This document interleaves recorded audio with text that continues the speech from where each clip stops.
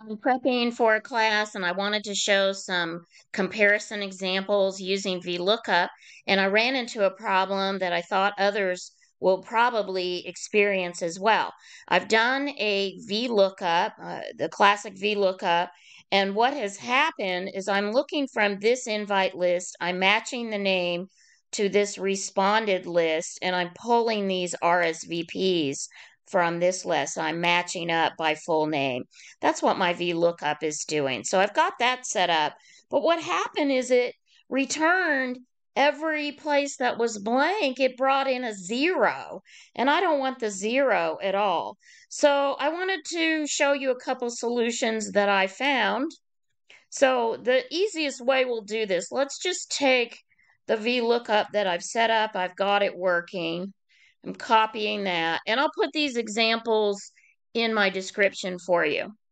So in the first option, the best way to handle this, I found, is to concatenate, add with an ampersand a blank value. So add an ampersand, quote, quote, to the end of the VLOOKUP. That one's not too hard. And if you fill that down, what it does is it's picking up that 0 value still, but when you add the blank, then it's showing only a blank in the cell. So that one would be my go-to. That would be the easiest. I'll show you another though, if you are into if statements. So let's just paste that in there to give us something to start with, and I'll give myself a little more room here. What I'd like to do here is add an if statement. If this VLOOKUP returns a value of 0, then what do I do if it's true that it is a 0? And what do I do if it's false, that it has some text in there?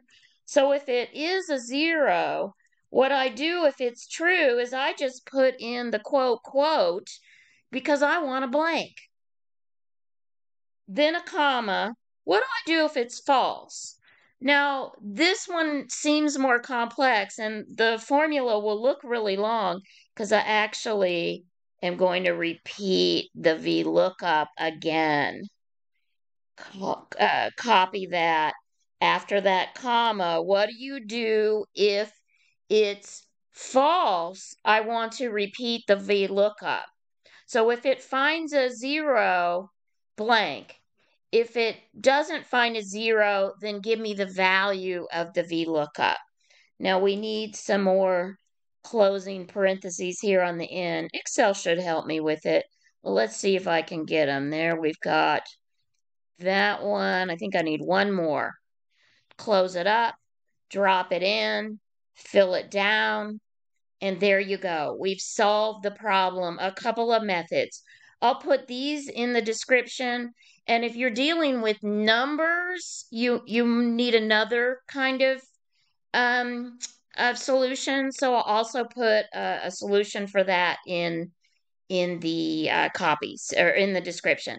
So hope that helps. Have a great day.